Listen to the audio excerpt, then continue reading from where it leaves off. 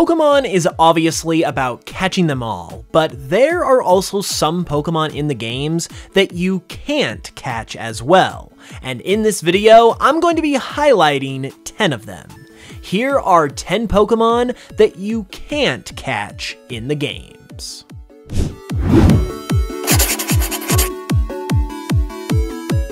First, we're going to start off with a new one, and that is Rellor and Rabsca's pre-evolution. In Pokemon Scarlet and Violet, we got these two new bug Pokemon that are a two-stage evolutionary family, with Rellor being the first stage and Rabsca the second stage. However, there is actually a canonical, yet still unofficial, baby version of these Pokemon that exists within the games that you can even see for yourself. In Rabsca's Violet Dex entry, it mentions how there is an infant within its psychic ball of dung, and if you can catch Rabsca at the right camera angle, or just look at its Pokedex art, you can actually see the infant for yourself. It's been given its own unique body shape and design, and is described as an infant, so we can pretty much say with certainty that this is, in effect, a Rellor pre-evolution that starts its life being cared for within this ball by Rabsca, until it presumably evolves into Rellor and can survive on its own. This is not an official Pokemon, meaning it does not have a name, and as the topic of this video suggests, you can't catch it on its own, but it is canonical because it's literally in the games, and personally, I think that kind of stuff is really cool. Next, let's talk about a classic Pokemon in this category, Shelder's evolution. And no, I don't mean Cloyster. Shelder has had an unofficial evolution ever since the very beginning that appears when it helps Slowpoke evolve into Slowbro.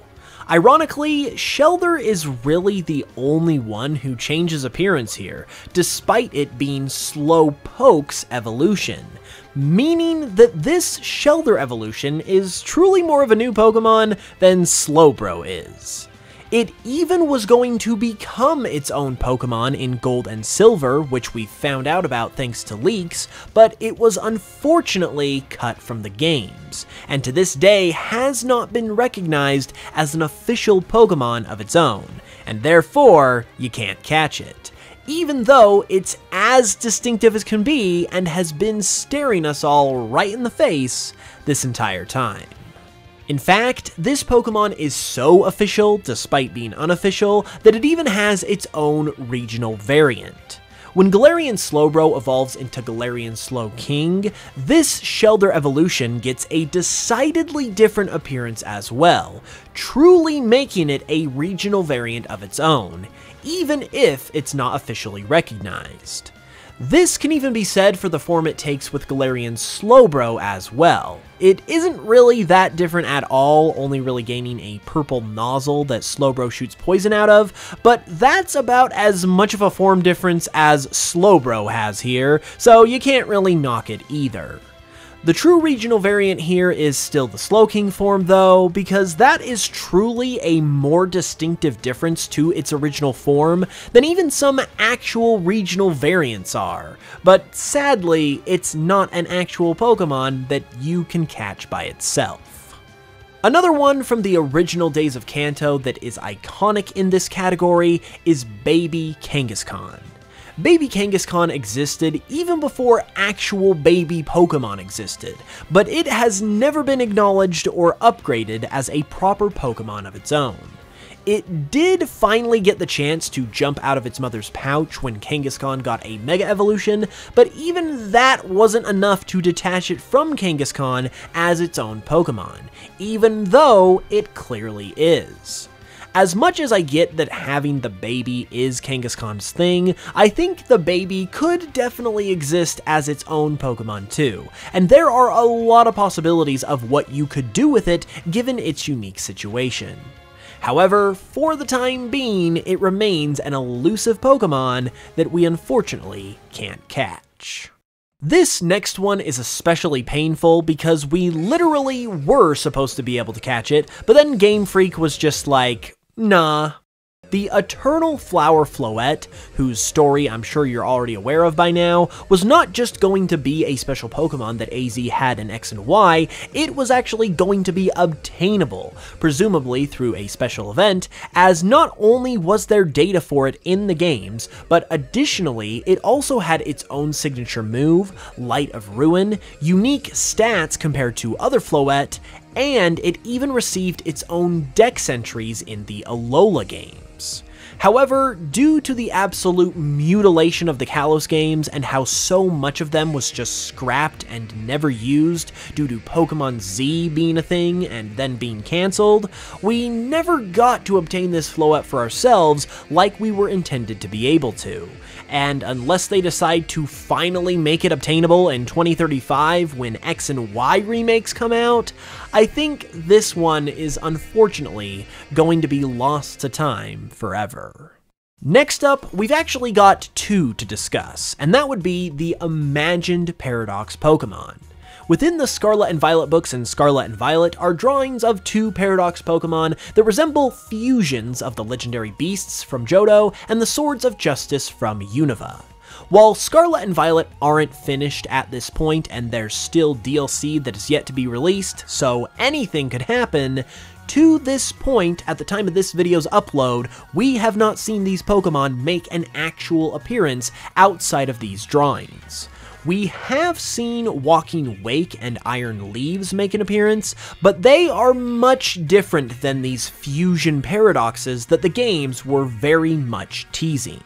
And while you can make the argument that these are imagined Pokemon, as the books say, and therefore were possibly never meant to be real, they are definitely being used as a tease for the DLC, and at the very least, were meant to tease the appearance of Walking Wake and Iron Leaves. So since they were so heavily foreshadowing what is to come for these games, and they have completely original designs that directly appear in the games themselves, these definitely fall into that category of elusive would-be Pokemon that you're not able to catch.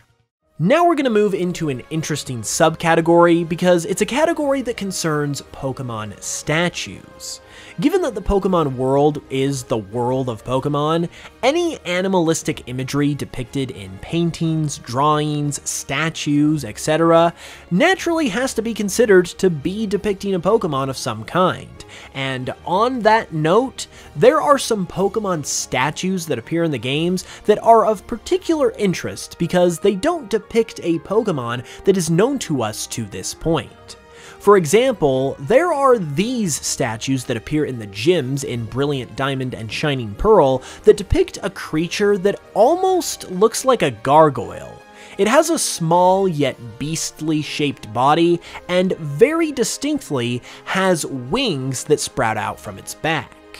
This clearly does not resemble any Pokemon we have ever seen to this point, and while you can easily say that this is just meant to be ambiguous and the developers clearly didn't mean anything by it, that's not really what I'm getting at. I mean, for one, if you do want to take the developer angle, even if it's not meant to be depicting an actual Pokemon, they definitely did go out of their way to make it look distinctive enough to be one. And like I said, as far as the in-universe lore is concerned, this thing is in the Pokemon world, so it must depict a Pokemon of some kind.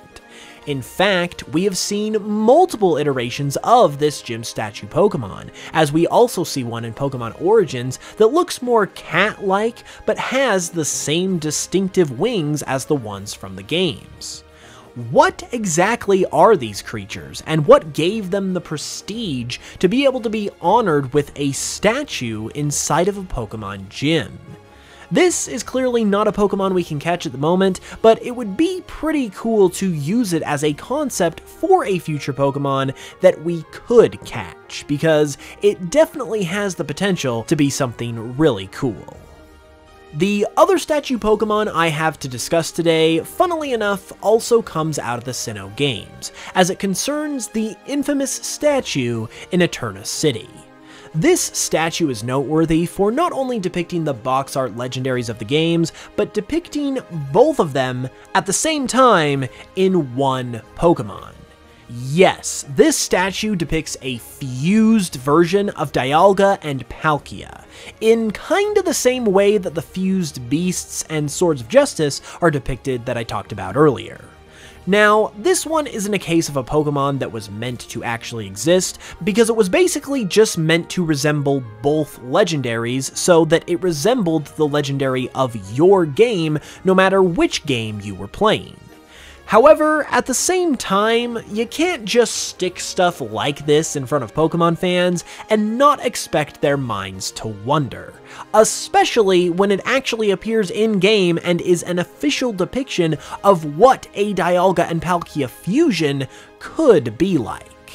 That definitely would have been a cool route to explore for sure, but sadly the games didn't, and so we are only left to wonder what this majestic and powerful Pokemon could have been like in the flesh.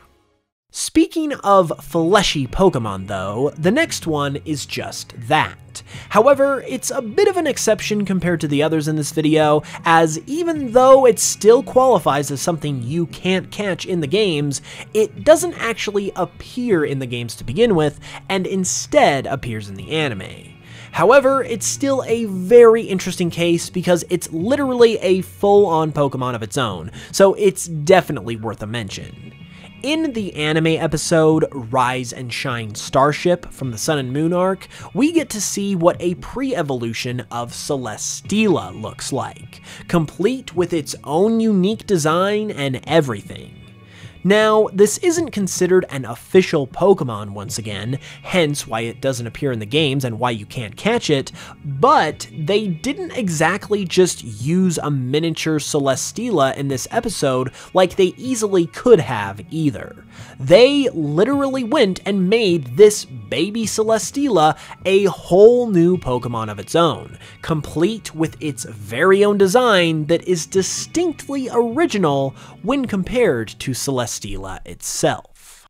As much of a bummer as it is that it's not official though, and that you can't obtain it in-game, finding stuff like this within the cracks and crevices of the franchise is part of what makes Pokemon so cool in my opinion, and that is why I wanted to share some of it with you today.